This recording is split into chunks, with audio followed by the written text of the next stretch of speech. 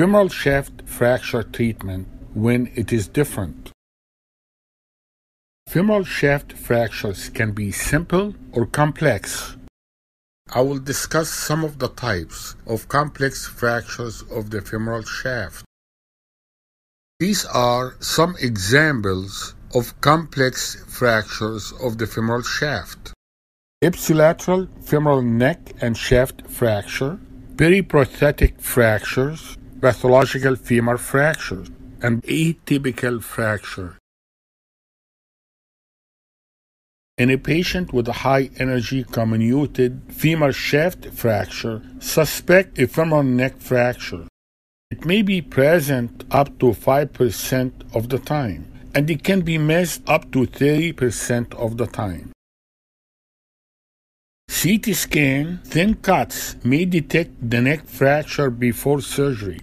When you see comminuted mid-shaft fracture, check the hip for a fracture because of the potential complication of AVN, malunion, and nonunion.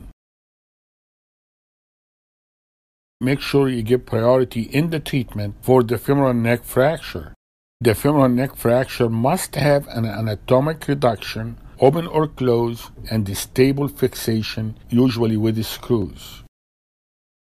Most of the femoral neck fractures are basicervical, vertical, and non-displaced. Early diagnosis can be difficult due to failure to take good quality X-rays for the hip.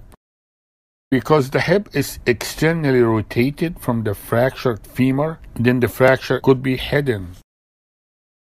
Internally rotate the hip to better view the femoral neck fracture.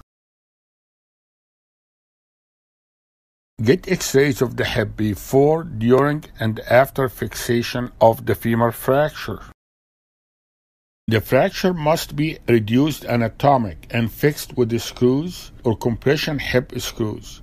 Focus on the neck to gain anatomic reduction. The open reduction can be done by Watson-Jones approach or by limited Smith-Peterson approach. Timing of discovery of the femoral neck fracture may decide the available options for treatment. If the patient complains of hip pain after IM rodding of the femur, then get X-rays of the hip to rule out a hip fracture. Post-operative 15 degrees of internal rotation of the hip before the patient walks, you may discover the hip fracture. If the fracture of the femoral neck is found, then fix it by adding screws around the rod. The fractured femur shaft can be fixed next with a retrograde nail or with a plate.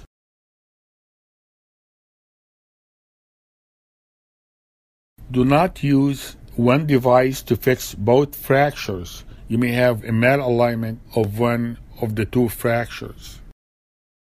The incidence of avascular necrosis in this type of fractured neck is approximately 5%. Another area of interest is the periprosthetic femur fracture. Vancouver classification is very popular, and it is A, B, and C.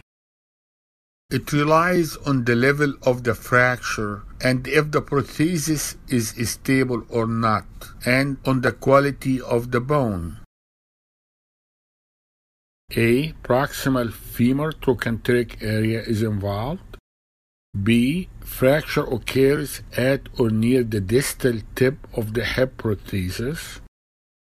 C. The fracture femur occurs below the hip prosthesis. So the treatment of Vancouver C is RIF with a plate. The plate will extend proximally 2 canal diameter above the tip of the femoral prosthesis. The B has 3 types. In the B1, the fracture at or near the tip of the stem, and the stem is stable. You will do open reduction and internal fixation with a long, anatomically contoured locking femoral plate. The screws may go around the stem, or you may use unicortical locking screws or you may use cables adjacent to the femoral stem. Because the stem is stable, you're going to keep the implant. You're not going to change the implant. In the B2 fracture, the stem is loose. And you know that because the patient may have pain before the fracture or the stem subsided after the injury. You're going to revise the implant using a long stem cementless prosthesis. So when we talk about B3, you will have loose stem and the bone proximally is of poor quality or has severely comminuted fracture. The treatment is revision of the femoral component with proximal femoral allograft or proximal femoral replacement. Another type is pathological fracture. When you see a fracture that looks like pathological fracture, be aware of the fact that there are 5 areas in the body that can metastasize to the bone. These are thyroid, breast, lung, kidney, and prostate. So you want to see that patient, you want to get a good history and physical, you want to get some lab tests, you want to get complete blood count, you want to get metabolic panel to assess the renal and hepatic function, get urine analysis. You want to get disease-specific test, for example, PSA for the prostate, SPEEP and UPEEP for multiple myeloma. You want to image the entire bone. You will get chest X-ray, CT scan of the chest, abdomen, and pelvis. You will get bone scan and the skeletal survey if you suspect multiple myeloma. When you talk about the chest, abdomen, and pelvis, 85% is specific for finding a primary site of carcinoma. By doing all this, you probably will find a primary, and that could be metastatic. However, if there is no history of cancer, or if there is a history of a prior non-metastatic cancer, or if the x-rays are concerning for sarcoma, then you probably need to do biopsy. If the fracture is in a metastatic lesion in a patient with a known cancer and no other metastasis shows up on bone scan, you may need to biopsy this lesion because it can be a different primary lesion or it can be the only metastatic lesion. You got to think, am I going to do the biopsy or send that to a center that can deal with that? And when you fix this metastatic tumor, just remember that the lung does not heal very well, that the kidney may bleed a lot. If the metastasis appear blastic, then it's probably prostate or breast. For metastatic lesions, you probably need to give the patient biphosphonate. Another fracture is the atypical fracture. This atypical fracture is biphosphonate-related fracture.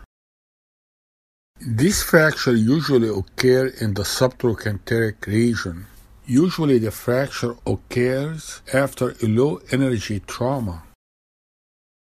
There will be lateral cortical thickening. It is a transverse fracture in orientation. There is a medial spike, and there is lack of comminution. A simple transverse fracture with cortex hypertrophy could be pathognomonic. The patient will complain of symptoms before the fracture occurs. Stop the biphosphonate and give the patient different drug. This may prevent the fracture. If the patient is in biphosphonate for 4 or more years and has pain in the thigh, get an X-ray of the femur. If you see cortical thickening, then get an MRI to rule out this stress fracture.